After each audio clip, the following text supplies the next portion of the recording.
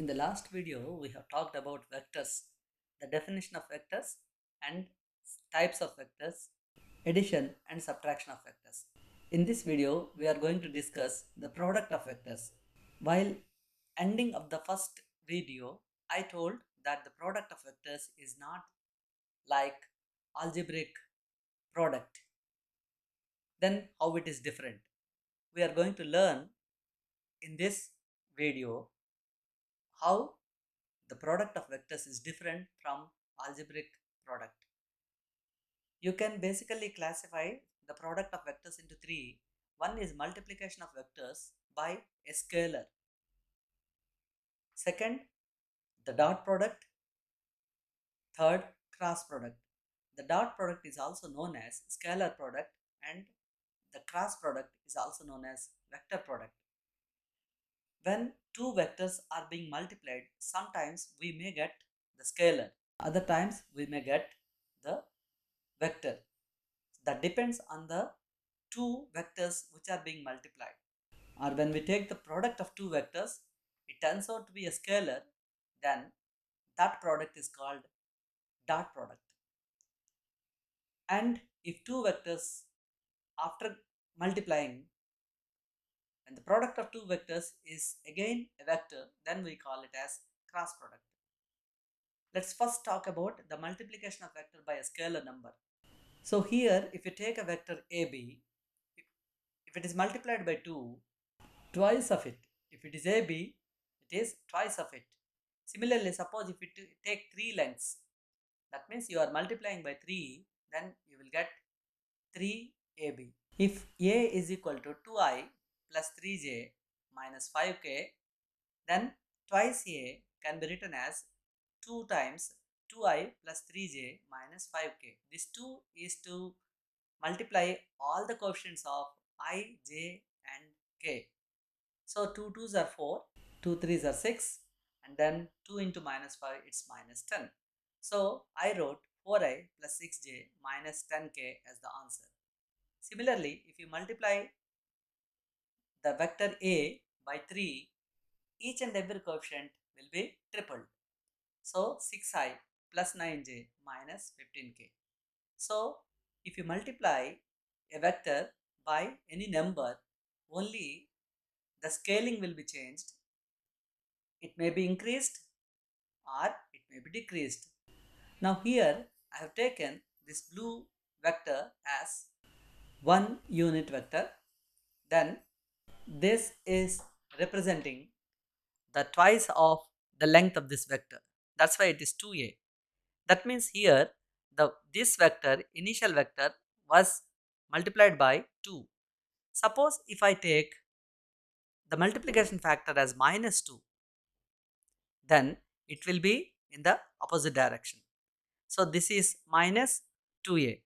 So like that, we can represent the vectors by multiplying any scalar number. Now let's go through another example. If two vectors are given, a is equal to 3I plus 4j plus 5k and b is equal to 2I plus 3j plus 4k. Then 5 times a, that means each and every coefficient will be multiplied by 5, and 3 times b means it is 6I, 9j, because it is 3, 3 into 3 9, it's 4, therefore it is 12. Now as we have learnt how to operate the addition and subtraction, suppose if you want to add these two, I to I correspondingly we have to add just like algebraic addition, and the subtraction is same as algebraic subtraction. Magnitude or the size of the vector is represented by its length. If we draw a vector with larger length, then its magnitude is more. So here I have represented one unit vector and the length of the vector is 2 units, then I have to make exactly twice of that. Similarly, we can have 3 units. Then the question arises, how to find the modulus of a vector? Here again we have taken the graph. So this coordinates is 1 and 1. That means it is indicating I plus j. And this is Here on x-axis it is 1, 2, 3 and then 4, and y-axis it is 2. So it can be written as 4i plus 2j. To calculate the modulus of this OA, it is the hypotenuse in this case. So if it is 1, this coordinate is 1 and y coordinate is also 1, then obviously the hypotenuse according to Pythagoras theorem is square root of 1 square plus 1 square. Here we have taken two-dimensional plane. Had we taken the three-dimensional plane, it would have been square root of 1 square plus 1 square plus 1 square. Then this A should have been in the space which is equidistant from all the three axes. This B is 4 units away from x-axis and 2 units away from y-axis. Therefore, the magnitude is square root of 4 square plus 2 square. Now, how to write the formula? How to generalize it? So, if A bar is equal to AI plus BJ plus CK, just now we discussed it is A units away from x-axis, B units away from y-axis and C units away from g-axis. Now, the modulus of A can be written as square root of A square plus B square plus C square. Now, let's talk about the dot product. We know that dot product is also known as scalar product or it is linear product. How did we define the dot product? When the product of two vectors gives a scalar, then it is called as dot product or linear product of two vectors. Now, why do we call it as linear product? Because the definition of this dot product says it is the product of two vectors. Suppose if they are on the same line, then we will have to multiply directly the modulus of one vector, the modulus of the other vector. But if the two vectors are making an angle, then we have to take the second vector's projection along the first vector. Therefore, here also we are multiplying two vectors which are on the same line. One is the original vector A, suppose if you call the first vector as A, then second vector is the projection of the second vector. So again we are taking only the linear product of it. Now we can give examples for dot product. In physics, work done is the dot product of force and displacement. Average power is the dot product of force and velocity. The electrical flux is the dot product of electric field intensity and area vector. And several other examples can be given. And the representation W is integral over f dot ds, P is equal to integral over f dot dv, and the phi, the electric flux, is equal to integral over E dot ds. Now let us further discuss the dot product. So here I have taken two vectors on the same line. So here theta is equal to 0. Now when we take the product of these two, it would be the maximum. Why it is maximum? Let's see, of course.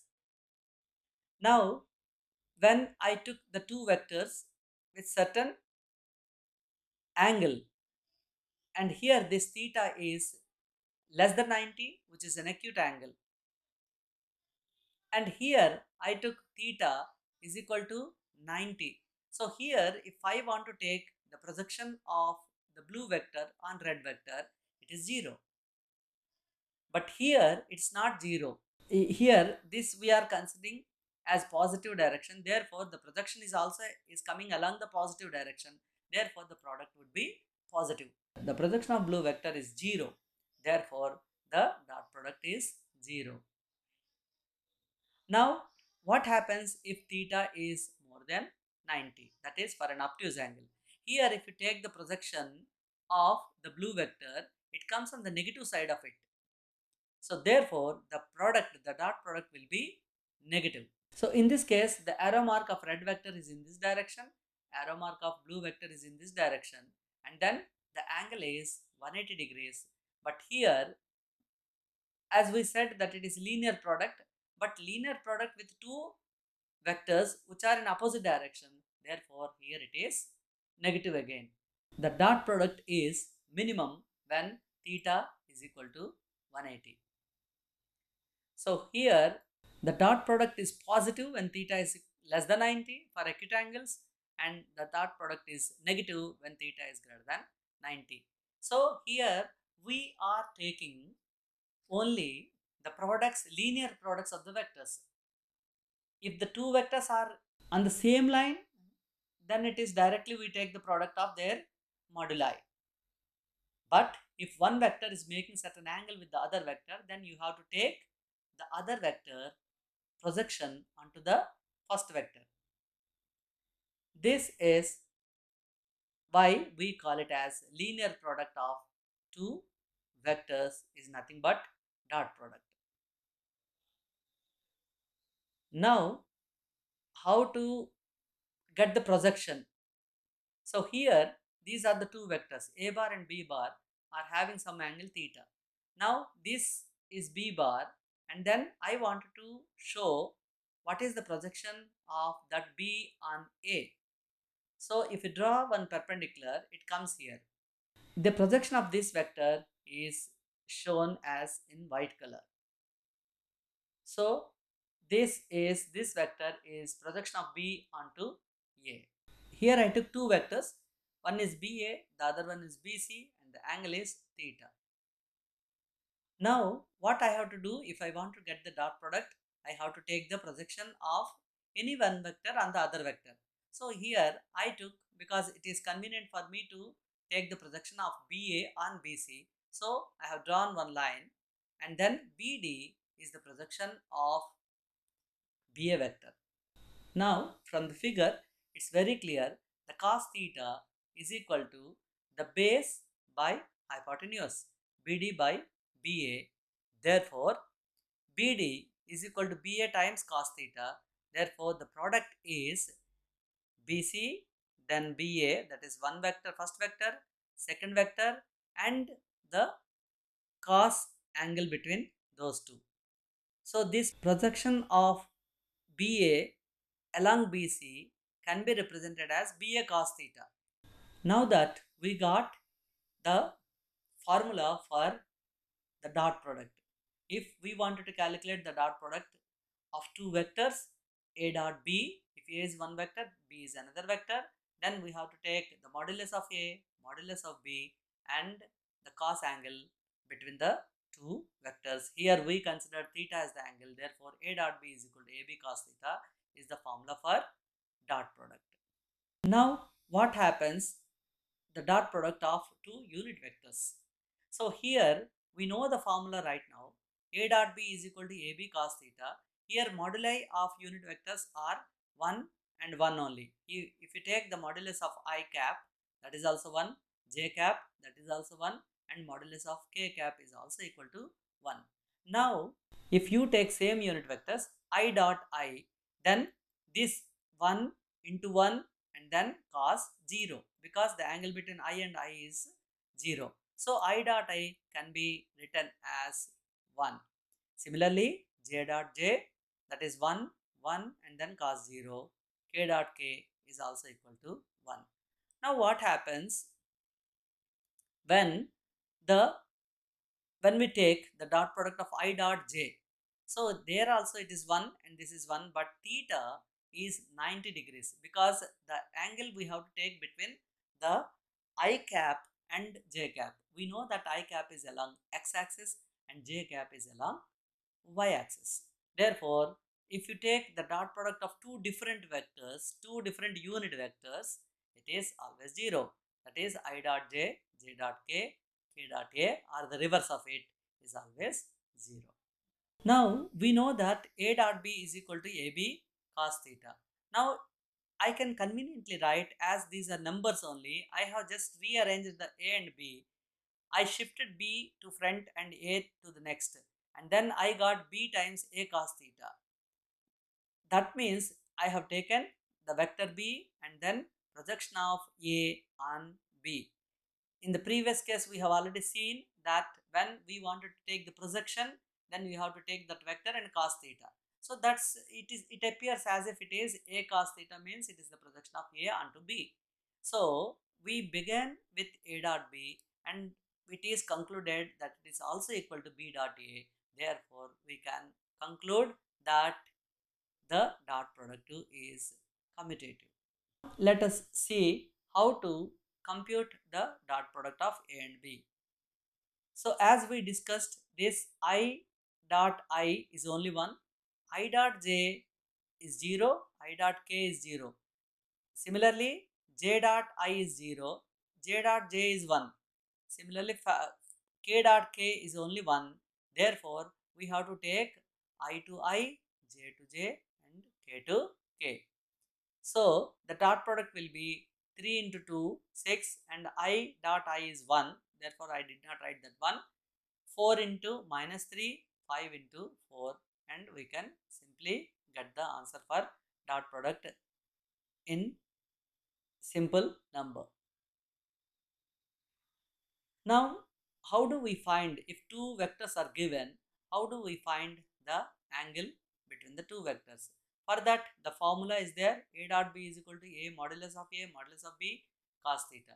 That means you must calculate A dot B and then modulus of A and then modulus of B. Then you have to divide it. So, cos theta is equal to A dot B by modulus of A into modulus of B. Now, for that, I have taken first A dot B. We know that A dot B means I to I, J to J and then K to K. In that way it has come 38. Now modulus of A, we know the formula for modulus of A.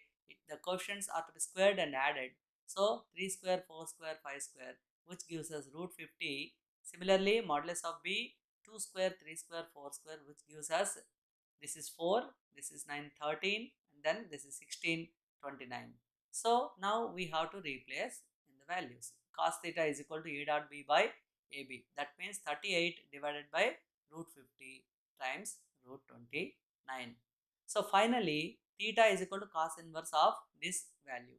If it is a known value like half, then you can say that theta is equal to 60. Suppose if it comes out to be 0, then we can say that the two vectors are perpendicular to each other.